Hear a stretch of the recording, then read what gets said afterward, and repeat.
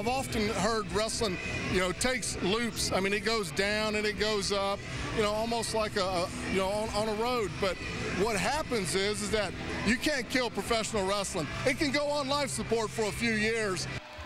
For those of us who grew up in Middle Tennessee and lived here in the 70s and 80s, remember that it wasn't baseball or football that we talked about all the time. It was pro wrestling. Names like Jackie Fargo, Tojo Yamamoto, Nick Gulas, Jerry Lawler, Dutch Mantell, and on we still remember to this day. Now, the sport that made them famous is making a big resurgence in our area again, filling up gyms and civic centers because a whole new generation is discovering pro wrestling once again. It is great to be back here in Gallatin, Tennessee.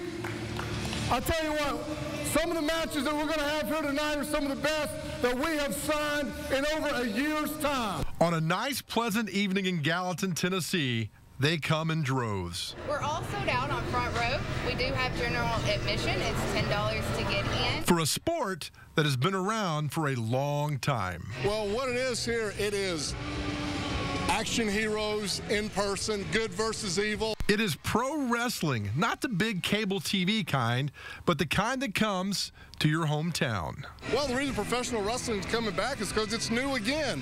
Think about it. And if you're 20 years old, the only professional wrestling that you've probably ever seen is on television with WWE or TNA in a 20,000-seat arena.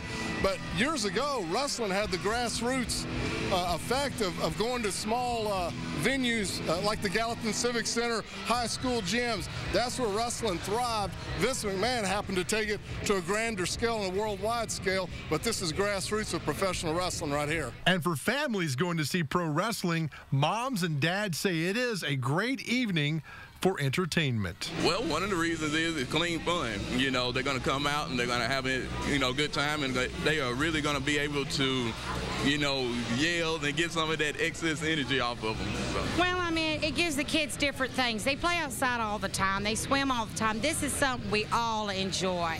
I mean, it's a huge family thing. These are my nephews. This is my kids and my husband. So it's a huge family thing that we can still enjoy and be nice and cool. But for wrestling superfan Betty Whitehead, every Saturday night at the matches is her Super Bowl, and it brings out her nice and mean side. Because you're not allowed to say nothing real bad language to me little kids.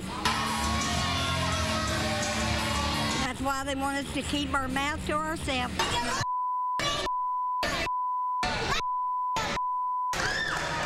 70s and 80s, it was probably the #1 spectator sport in all of America. But here in 2011, we have other things to contend with, other things to compete with the entertainment dollar, especially here in Nashville, Tennessee, where we have professional football, professional hockey.